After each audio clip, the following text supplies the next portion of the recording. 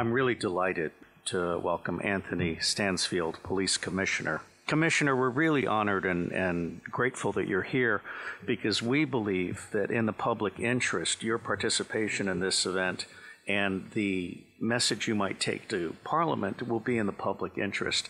So at this time, I'd like to give you as much time as you wish with 20 minutes as an outline. And the only question or two that I'll have for you relate to the documents I've already shown you at your convenience. Yep. Well, good afternoon. I'm an elected person as the Police and Crime Commissioner. I'm elected over the Thames Valley, which is the biggest area, really, a non-metropolitan area in the country. It's got about 2.5 million people in it. And it represents 21 parliamentary constituencies, including the Prime Ministers and the last Prime Ministers and the number 2 in government. So I have a reasonable political voice. I'm in effect an executive chairman of law and order across that area. And in 2013, we started an investigation into one of the banks. It was a bank that no longer existed, but it had been taken over, but the directors had moved between the two banks, and that was Halifax Bank of Scotland, HBOS, which was taken over by Lloyds in 2008, 2009. And it was an extraordinary investigation. 2 other police forces had turned it down. The Serious Fraud Office wouldn't look at it. And we did look at it. And it was one family, a man and wife team called Paul and Nikki Turner, who put the cases together and brought it to Thames Valley. And it looked as though a very large proportion of the crime had been committed out of Reading. And it was a vast fraud. And we duly got stuck in and investigated. It took 3 years, during which the bank offered very little support. We only looked at a fraud of 245 million.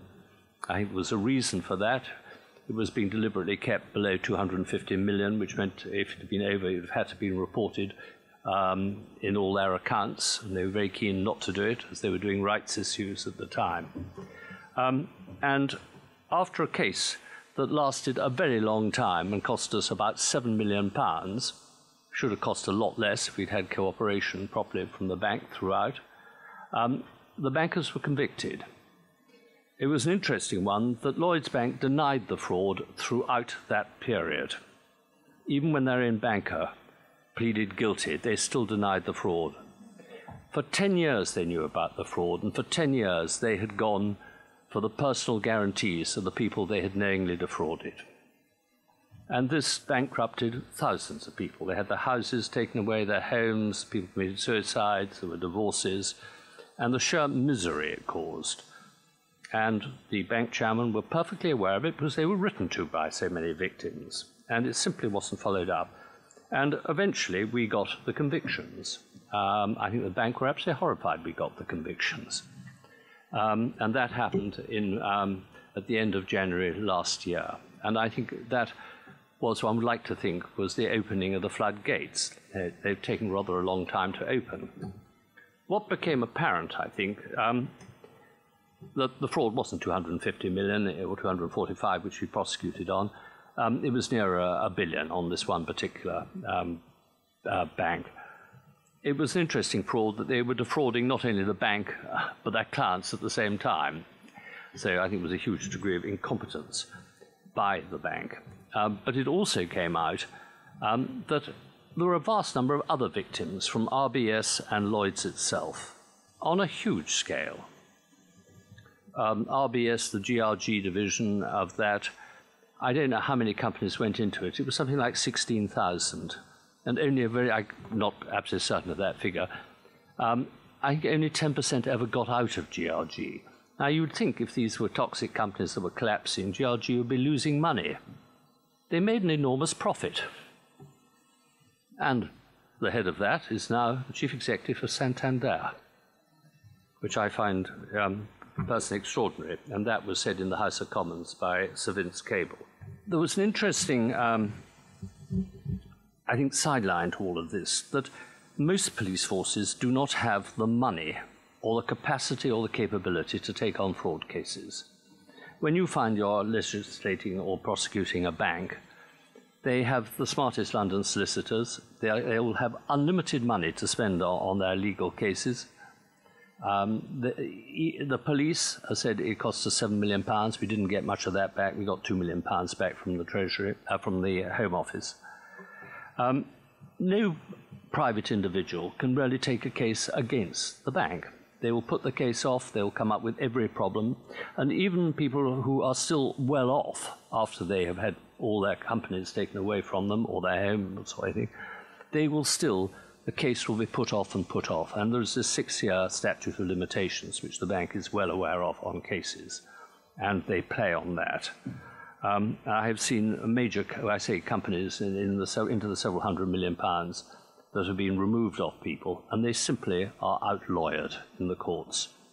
And I don't think the courts are remotely supportive, and I think we've heard that in the case we've just heard. The repossessions from Lloyds and RBS are still going on. I went to see Dame Linda Dobbs, who's doing the internal inquiry of Lloyds, the other day, and as I walked down Doughty Street to go and see her, I was rung up by a lady who was having her property taken away as she spoke to me on the phone. The police were there, the bailiffs were there, and I couldn't do anything about it. There was a court order. Do I think that court order was a fair one and had been got at properly? No, I don't for a moment think it had been.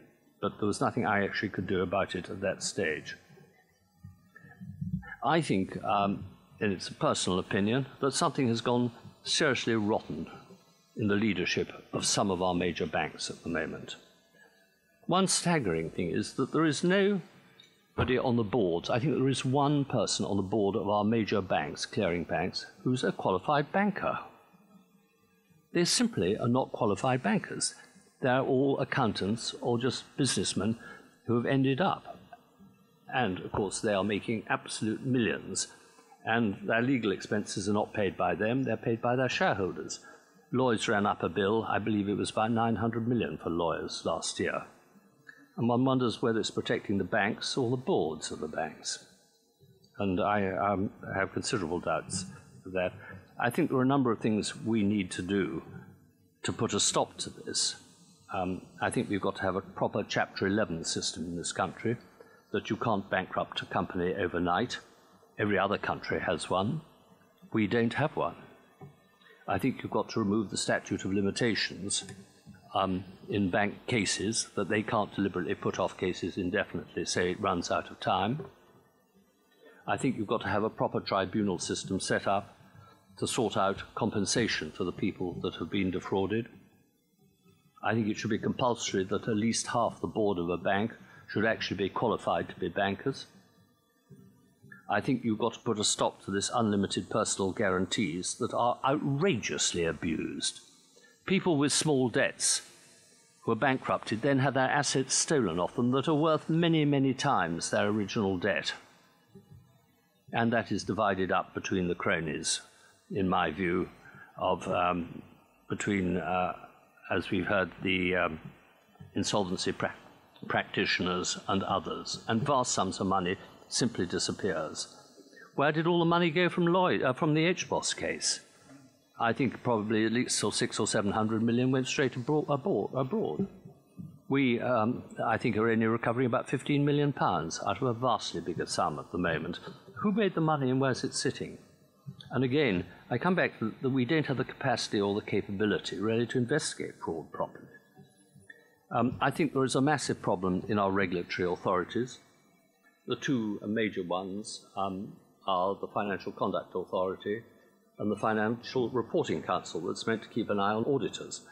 I find it quite extraordinary that the chairman of the Financial Conduct Authority, until the beginning of this month, was a very senior partner of KPMG that did the audits of the HBOS bank.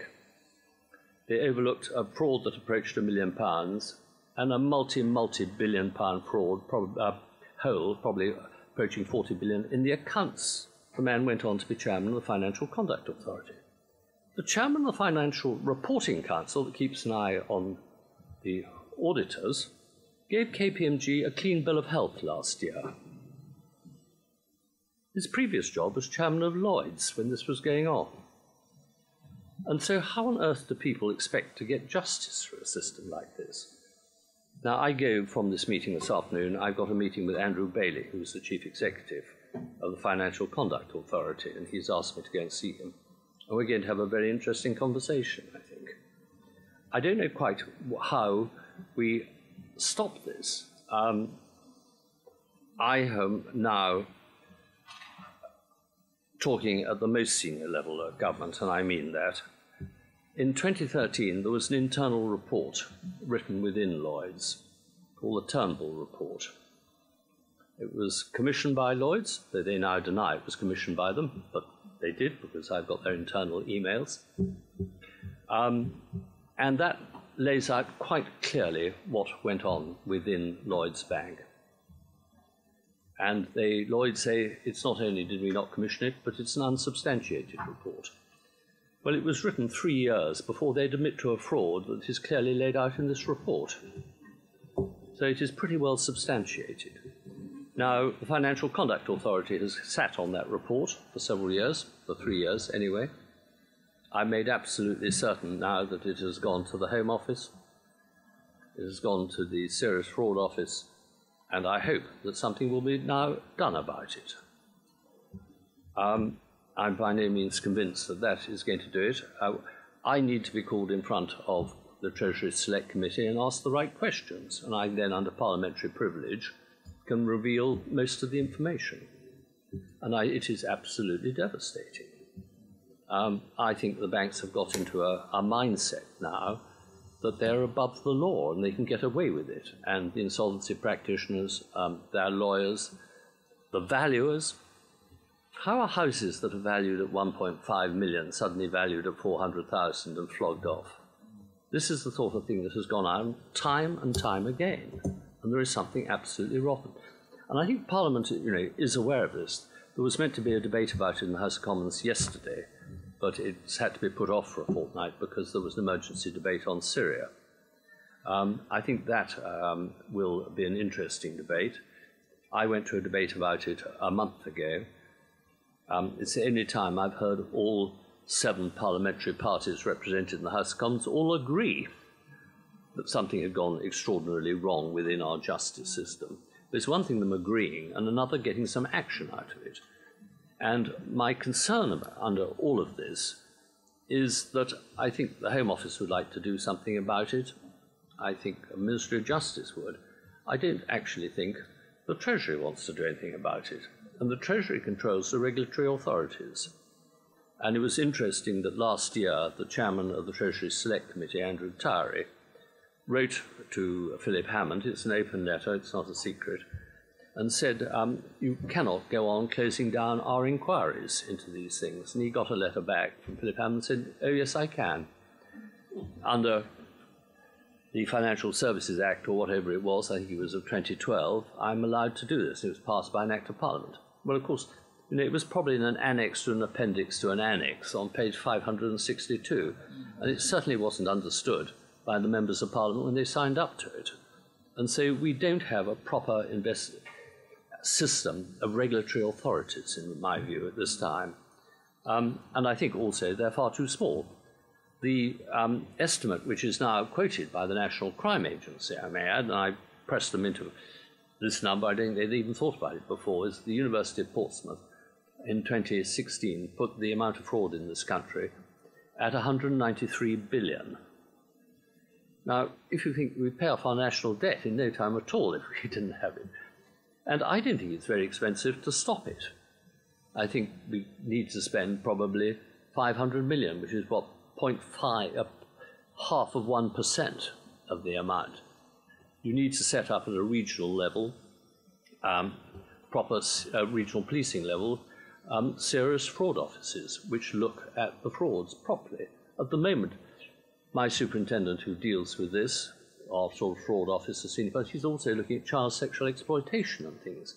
We need a dedicated, experienced team to look at these things, and we simply don't have it at the moment at any level of government. The serious fraud office is tiny. Action fraud in the City of London get paid, I think it's something like 15, 16 million a year. Serious fraud office is about 35, 40 million. This is to tackle a problem that runs nearly to 200 billion. We've got to spend money on this, and it's got to be money not from the Home Office, but from the Treasury. And I think it is the Treasury who are putting the brakes on this, and I'm doing everything I can to stop this and get some movements. Anyway, it's got quite a long way to go, this one, but I think we're closer to getting something done about it than we have been for a very long number of years. Thank you.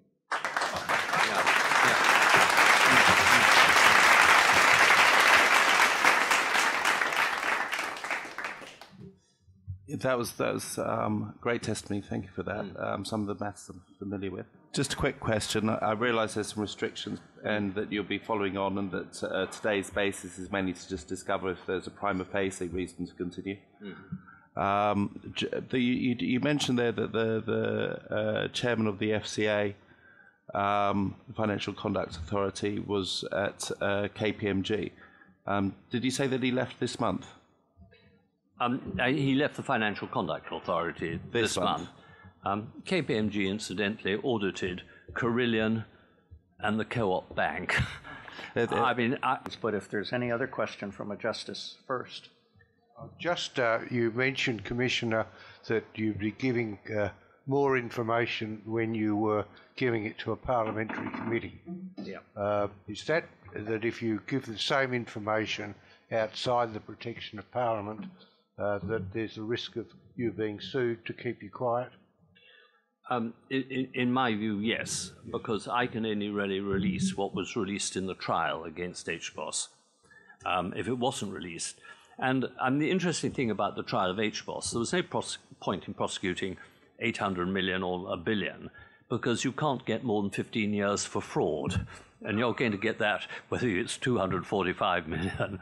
And we got the maximum sentences on 2 people for that. So it was limited. Thank you. If I could draw the Justice's attention to page 7 of the submitted testimony, and Commissioner, I can hand these to you, which we had previously discussed. What we have here are 3 documents. These 3 documents are documents that were accepted by a series of registrars, barristers, and judges as completely genuine. And they have been marked up by a certified public accountant who has identified numerous falsities in that person's judgment that would have warranted, in a properly run system, the immediate rejection of these governments. Now, I have shown them to the Commissioner prior to our proceedings beginning, because it is certainly not my intent to cause any discomfort. So I would be grateful, Commissioner, if you care to comment in general terms on your preliminary thoughts as to whether these documents should have been questioned by the process in place. Yes, I'm not a lawyer, but looking at them, I would have thought clearly they should have been. And I have to say that this seems to have been replicated in probably thousands of other cases where things have been taken before courts, and they've been, I don't know whether the judges and registrars just think the banks are always being honest and the IPOs are being honest, but they seem to always side with one side on this one, and I think it is a national scandal, this, actually. Thank you very much. I have just 2 more questions. It seems like it's impossible to prosecute forgery in the United Kingdom. Should there be a process? Is this the regulatory process that you've been speaking of as a solution? Yes, I think it is possible to prosecute it, but I think it comes back to the capacity of the police. If the police don't prosecute it, nobody else is going to. And the police have been cut. My own budget for policing in Thames Valley has been cut by 100 million a year, which is a substantial sum. And so with all the other things we are covering, fraud has not been a high priority for policing. I think the damage it does, the victims of it, is absolutely horrific. And it destroys, families, and homes are taken away. I mean, the Turners, Paul and Nicky Turner, had 22 attempts to take their house away over 10 years. They couldn't afford to heat their water. And it wasn't until we got the prosecution, the guilty verdict last year, and the bank admitted it, that they started to talk to them, and they have been compensated now. But if we hadn't done that court case, Lloyds would still be fighting them, would have taken away their house by now, knowing it was a fraud. First off, let me say your authenticity and your integrity really come across very strongly, and I'm deeply grateful for what you're doing. Now, all of these people they're instruments that pay out on fraud and dishonesty by these insolvency practitioners. But it seems impossible to actually get them to pay out. Do you have any comment on what measures someone like Michelle Young might take to challenge the integrity of this process? I think it's extremely difficult when you're up against a bank defending itself and paying very often, for the money for other people who are, have worked in collusion with them, in my view, to defend these cases. I think the problem is that neither the FCA nor the SFO are really able, at the moment, to take these cases on. They don't, again, have the capacity or the capability. We have to put a lot more money into it. And I think if you put £500 million a year into tackling fraud rather than less than 100 million, if you couldn't save 50 billion in the first year, I would be very surprised. You only need to put one or two senior bankers in jail for a start and set up something like the we had in the Far East and places, independent committees against corruption, which we don't have. I once had to, in another life, when I was much younger, I was chief of staff of our sort of overall intelligence system in the Far East, and I came in well after it had happened, but it became clear that the Hong Kong police were corrupt, and you couldn't do away with an entire police force because we'd have had complete mayhem. And what we had to do was take out some of the big names and draw a line and have an amnesty and put in a proper independent committee to stop corruption, and it was stopped very successfully. And I think we're going to have to do something on that scale with our banking system at the moment, but I don't think it can go on in its present state. Thank you. Justices. Actually, I think we should ask for a brief recess, and I'll explain the reason later. But thank you very much for the testimony, and very good luck. Thank you. So we'll declare a 10-minute recess.